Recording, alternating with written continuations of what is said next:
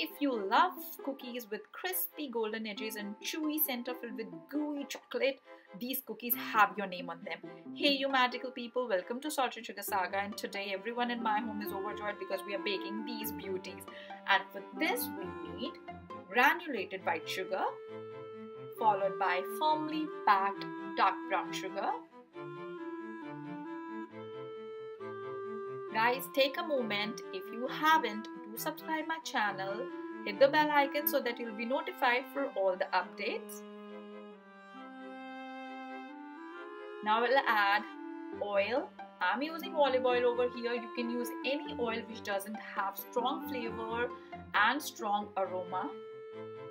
Now we'll whisk everything really well. Once it's done, we'll add our vanilla extract. Use the pure one, do not use the imitated ones because pure ones has a lot better flavor. Now I'm gonna add milk in that. I'm using the whole milk because whole milk gives kind of richer flavor. Although you can use the skimmed one or 2%. Now we're gonna add our dry ingredients, and for that I need plain flour or all-purpose flour, or we call it maida. So now I'm gonna add salt to our all-purpose flour, baking soda. Now we're gonna sift our dry ingredients and our wet ingredients.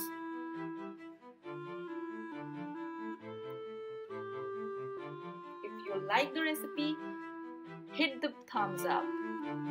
Now we'll fold in the dry ingredients and the wet ingredients, and for that job you need a silicone spatula or any other spoon you can use, but do not use a whisk because we don't want to overmix or overwork with that dough.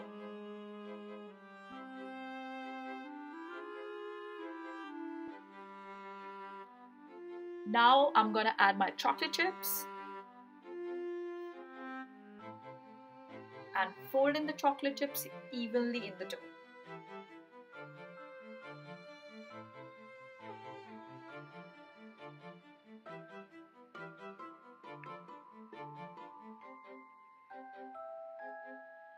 Cookie texture lot more depends on the flour measurement and your oil measurements. That definitely I'll tell you later, but now our cookie dough is really ready. I'm gonna scoop out my cookie dough on a baking tray which I have lined with a parchment paper or a butter paper.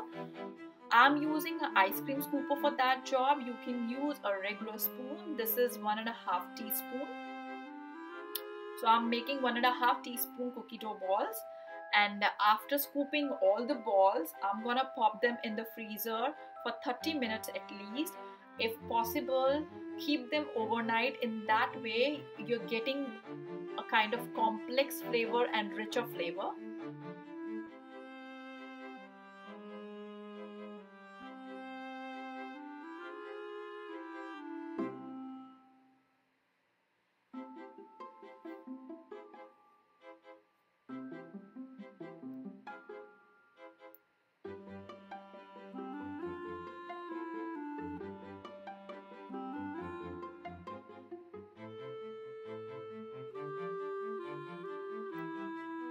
Once it's done, we're gonna pop them in the freezer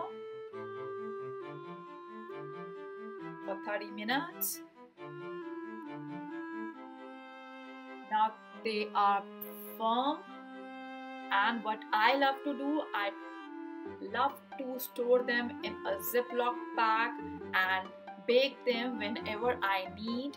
So I'm gonna put all my cookie dough balls in a Ziploc bag and I'm gonna bake them some for you guys to see how the texture really comes.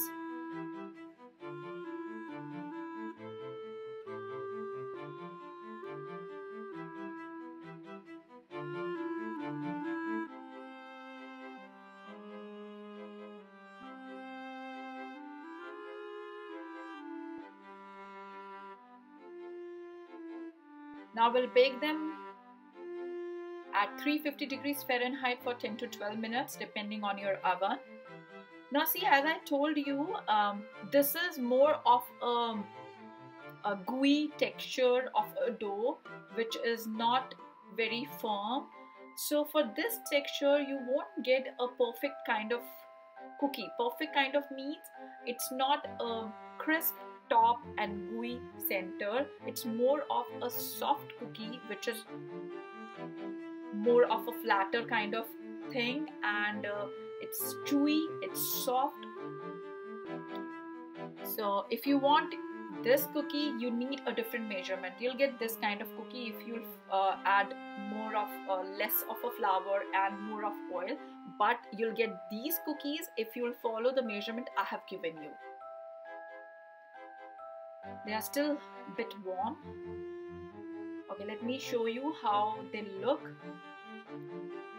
Oh, see how beautiful they are. So guys, until next time, keep watching Salt and Sugar Saga. Bye bye. Take care.